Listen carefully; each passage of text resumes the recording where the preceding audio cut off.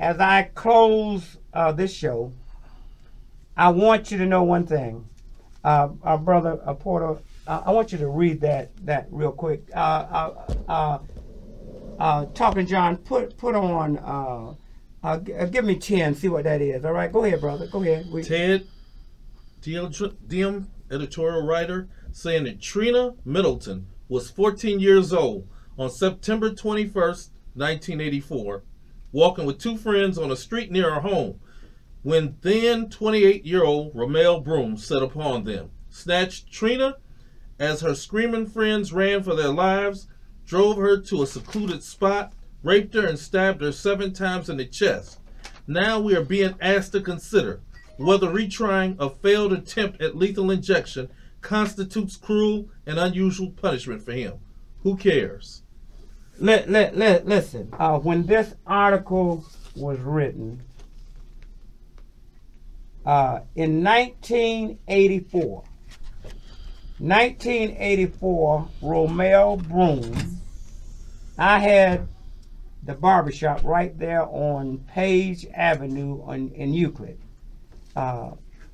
And at the time, Romell Broom used to hang across the street drinking wine and doing other things. All right. On this particular day, September the 21st, 1984, Trina Middleton and 2 more young girls were leaving school, and they lived up on Oak Hill. They passed by the barbershop, and they lived up on Oak Hill. So they had to go up this little hill up to Oak Hill to where they lived. On their way up to Oak Hill, this scoundrel chased them down. All 3 of them ran for their life. They caught, Broom caught Trina Middleton, raped her, abused her, stabbed her body up and killed her. And that's where they caught him right across the street from the barbershop. And I'll tell you something, that was in 1984. And I'll tell you right now, since that time, Romell Broom has went in front of the gas chamber, and they stuck the needle in his arm. And for some reason, his veins wouldn't take the needle, so he got a reprieve.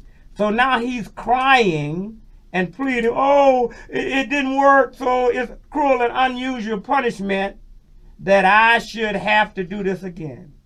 Well, Romell Broom, I want you to know right now, I know you're listening in your death row, but let me tell you something, Romell Broom, and I'm against the death penalty.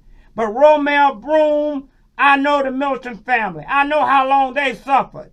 And if you think that just because you had a missed vein and didn't get that lethal injection that I'm against you dying, then you got another thing coming, because I'll tell you right now, if you mess with my children, if you mess with my baby, I don't care if it was 1984 or 1954, if you mess with my babies, I'm not going to forget you, Romell Broom. And if the mother still wants me to go down and watch you get that lethal injection in your arm, I'm going. Because give me some music, son, because I'll never forget.